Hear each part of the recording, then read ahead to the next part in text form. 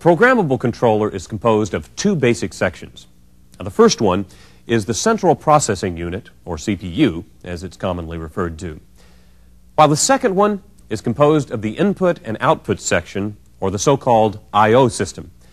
The I/O system is physically connected to the field devices encountered in a machine or used in the control of a process.